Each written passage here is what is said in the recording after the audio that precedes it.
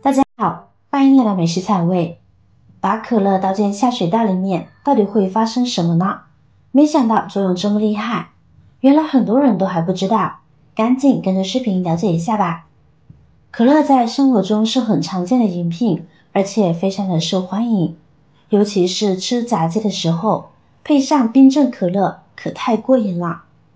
其实可乐不仅可以用来喝，它在我们的生活中呢还有许多的作用。就比如倒入我们家里的洗碗池中，洗碗池也是我们厨房里面用的最勤的地方，经常用来清洗瓜果蔬菜，还有我们的锅碗瓢盆，给日常的生活呢带来许多的便利。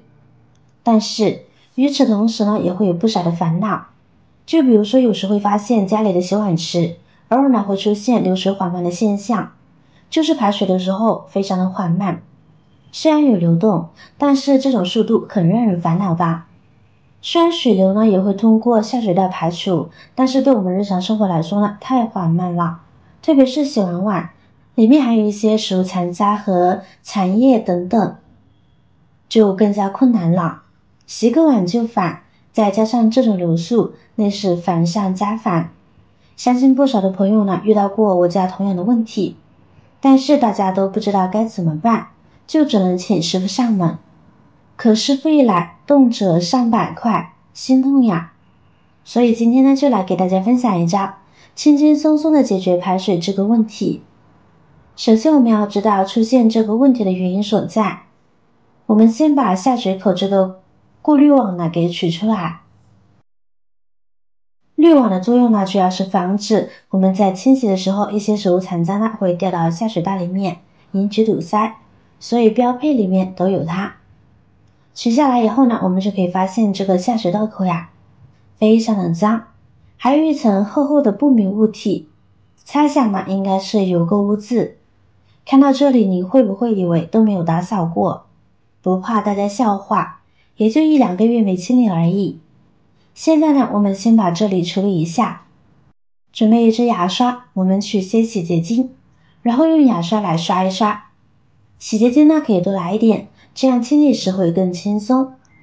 其实很多时候呢，我们的下水道口、洗碗池里面不时的散发出异味，就是因为这些油脂污垢长时间没有被清理而散发出来的。污垢越多，还越容易滋生小飞虫，因为它们都是衣服里边的残渣生存的，所以我们的下水道口呢要经常定期清理，尤为重要。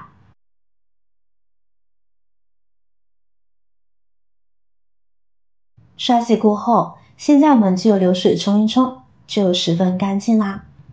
可是我们看得到的地方干净了，那下水道深处我们看不到的地方，我们的刷子根本进不去，也刷不到。就是下水道口我们经常清理都这么脏，那么像下水管道深处我们清理不到的地方，经年累月的这样积累下来，里面的油脂污垢呢可想而知了。除了会产生大量的异味之外，时间一长呢，还容易导致排水缓慢，甚至是堵塞的问题。一般很多人呢都会找专业人士来清理，但是每一次就会花费上百块，或者是几百块。其实我们不需要花这笔钱，也能把下水道口清理干净。首先呢，我们需要准备一个容器，跟着往里边加入半瓶白醋。就塑料瓶装的这种就行，价格也不贵，用量多一点，效果会更好一些。跟着往里边挤入几公洗洁精，洗洁精去污能力好。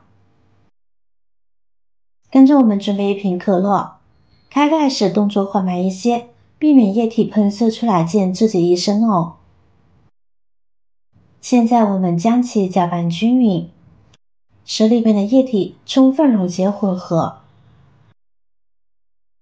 亲爱的朋友们，制作视频不易，您的每一个留言和每一个点赞、关注都是我前进的动力。如果觉得我的视频对你有帮助的话，请您给我点个赞吧，感谢您的支持。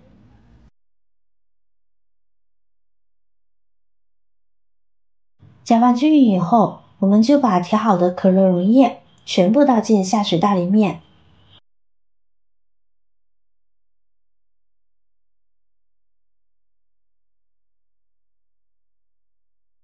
全部倒进去以后呢，我们先不管，我们需要等待1个小时或者是1个半小时左右，因为我们需要调好的可乐溶液在排水管道里面呢发生化学反应，需要时间。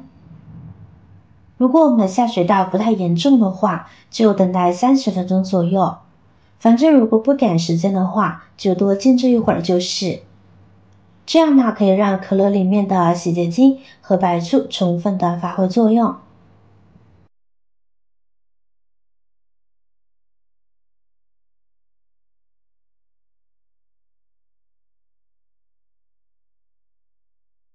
时间差不多了后，我们烧一壶滚开的热水，直接倒入下水道中。经过1个小时的反应，下水道里面的脏东西和其他物质呢已经被软化的清洁的差不多了。这时候呢，我们就只需要用开水冲刷一遍就可以了。开水就能把污渍油垢都带走了，所以千万不要一来呢就用冷水，容易把软化的污垢再次硬化。开水冲一冲，再用水管中的热水也冲一冲，这样排水管里边呢就差不多干净了。不说十分透彻，最起码呢不会堵塞了。其实这样做的原理呢也非常的简单，因为可乐里面呢含有磷酸，它有一定的溶解水垢和沉淀结物的作用，而洗洁精大家经常用，都知道具有很好的润滑以及清洁作用。另外我们的白醋呢还具有很好的软化作用，将它们搅拌融合倒入管道中，再经过长时间的浸润，这样就可以对下水道内壁的物质起到一个软化的效果。这时候你就会发现水流非常的畅通，再也不会有之前断断续续、下水不畅的情况发生了吧。如果你也有同样的问题，先不急着去请专业的人员来进行疏通，也用一瓶可乐来试一试吧。